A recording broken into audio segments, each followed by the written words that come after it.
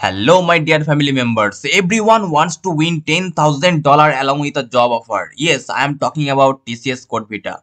Today, I will share with you a coding question which was asked on 2022 TCS CodeVita round 1. So, let's see what is the question. So, the question is, here on earth, our 24 hours day is composed of two parts, each of 12 hours. Each hour in each part has a corresponding hour in the other part separated by 12 hours. The hour essentially measures the duration since the start of the day part.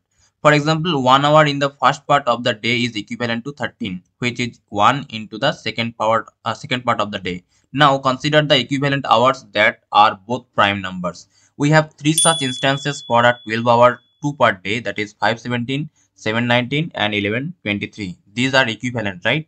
So next read that except two natural numbers d and p that is greater than 1 corresponding respectively to number of hours per day and number of parts in a day separated by a space, d should be divisible by p, meaning that the number of hours per part d by p should be a natural number.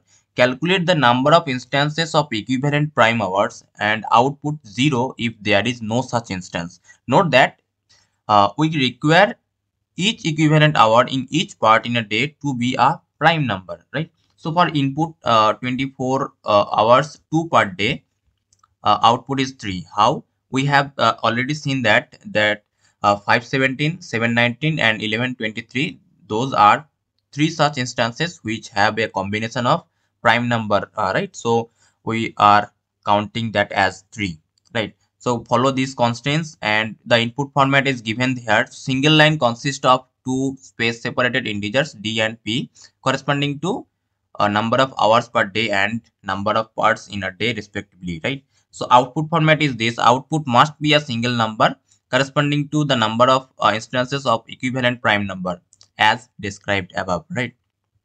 So next example is 36 hours 3 part day. So output is 2. How? Here is the explanation. So each part of the duration is 12 and the combination is this. So consider 12, 12 and 12, right? So 2, 14 and 26. This is not a possible combination because there are non-prime number. So 3, 15 and 27. This is also not a combination. But 5, 17 and 29 all are plus 12, right?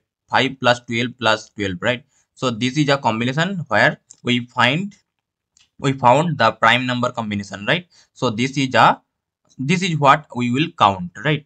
And here 7, 19 and 31, this is also a combination of prime hours, so we will count that. So we have counted 2, right? So that's why we will add them. So the output is 2.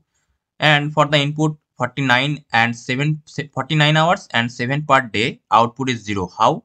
Because duration of each per day is 7, right? So at first divide in 7 parts. So 7 7 7 7 7 7 is equal to 49. So each part we have to add plus 7, right? So 2 plus 7 plus 7 plus 7 plus 7 plus 7. So in this way we find that 9 plus 7 is equal to 16, which is not a prime number. 3 plus 7 is 10, which is not a prime number. 5 plus 7 is equal to 12. This is not a prime number. 7 plus 7 is equal to 14, which is not a prime number. So we found there are no such combination of prime hours. So we will return 0, right? So I hope you understood your task, right? Assume that this is your exam hall and you are currently giving the exam so that it can be helpful, right? I have the solution in Java and Python as well, but I am not giving the solution in this video because of your preparation purpose, right? So that you can be prepared more, right?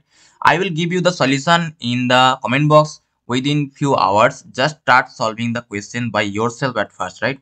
And the last request is that please subscribe this channel and share this with your friends so that they can also be helpful, right? So thank you for today's session.